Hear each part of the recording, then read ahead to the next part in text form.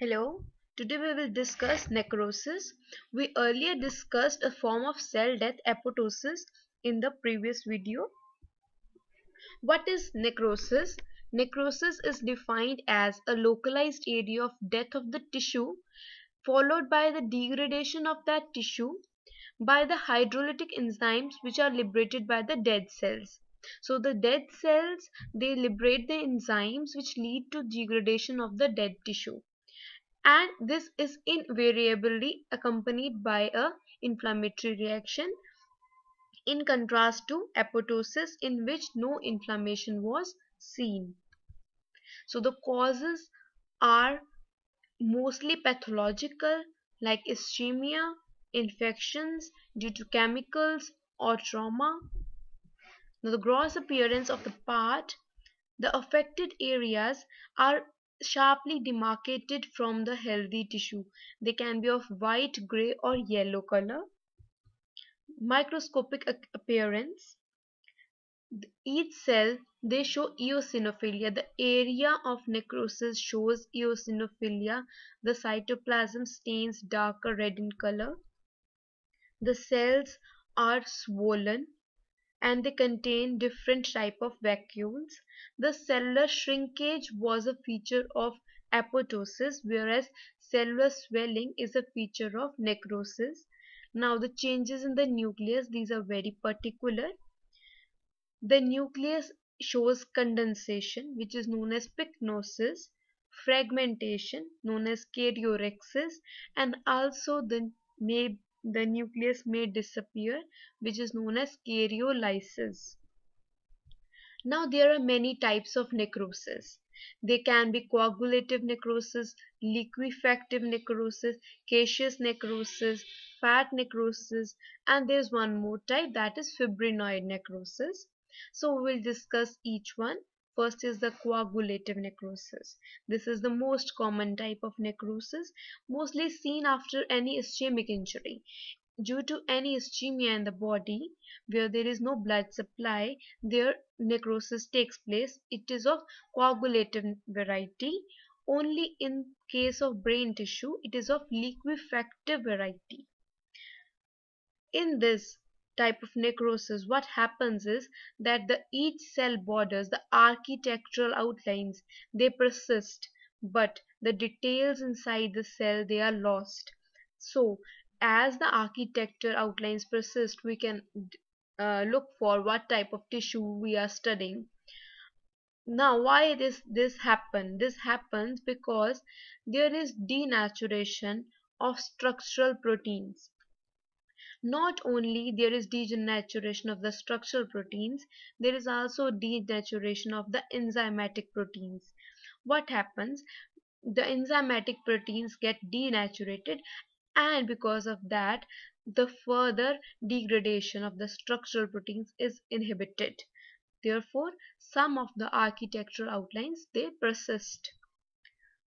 So microscopic appearance we discussed earlier also. Architectural outlines are present, cellular details are lacking. This gives a tombstone-like appearance. The dead tissues, they remain in the body for a long period and ultimately they are removed by macrophages. Now this picture shows there is a viable renal tissue. We can see it shows a proper architecture. Now there is a necrotic part. It shows that there are architectural outlines are present, but inside the cellular details, they are absent. The nuclear details, they are absent, and also there is inflammatory cell infiltrate, which you will see in all type of necrosis. Now the second variety is liquefactive necrosis, also known as colliquative necrosis. This mostly takes place in infections, bacterial or fungal, and also takes place in brain during ischemia. Okay, now why does this takes place? It is due to powerful hydrolytic enzymes, and we earlier studied it is seen in infarct brain or in abscess cavity. It is like a pus formation. So grossly, the affected area is soft with a liquefied center. Material is frequently creamy yellow because of presence of dead leukocyte and is called as pus. Microscopically, we will see necrotic cell debris and macrophages, and here there are no architecture outlines which are preserved. So this is the picture. This is a brain tissue. We can see normal glial tissue over here, and this is the area showing liquefactive necrosis where no cellular details or architecture details can be seen. Now next we go to the Cassius necrosis.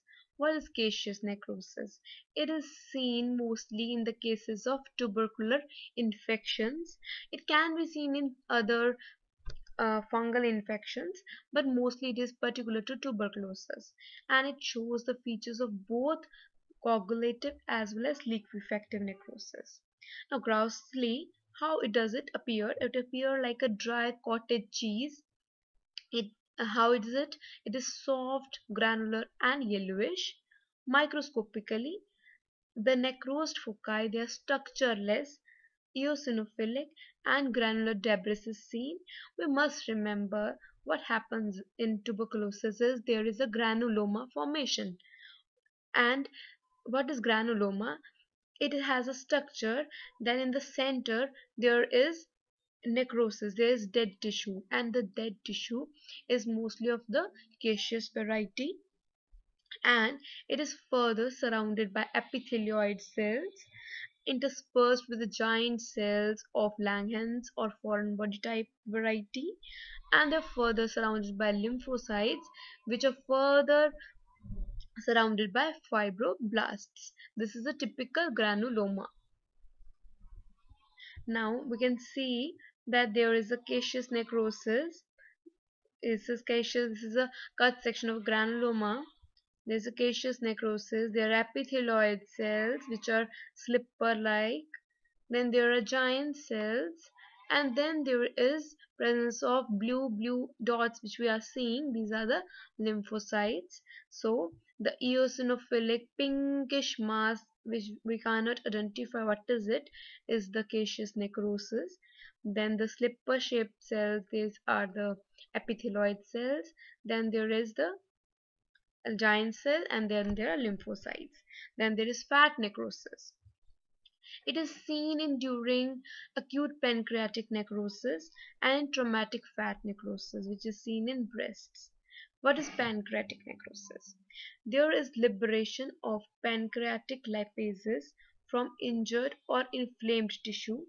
This results in necrosis of the pancreas as well as the fat deposits which are present in the peritoneal cavity. Now, due to this, there is fat necrosis, and the leaked out free fatty acids, they combine with the calcium and form calcium soaps, which are known as saponification. Grossly, there is yellow, white, and firm deposits. Sometimes due to saponification, calcium soaps, they can impart necrosed foci a firmer and a chalky white appearance. Microscopically, the necrosed fat cells, they have a cloudy appearance, and inflammation will be present. And if there is calcium soap formation, so the calcium appears as amorphous, granular, and a basophilic material. This is a picture showing a cloudy appearance. Then last is the fibrinoid necrosis. It is characterized by deposition of fibrin-like material. It is encountered in various examples of immunological tissue injury.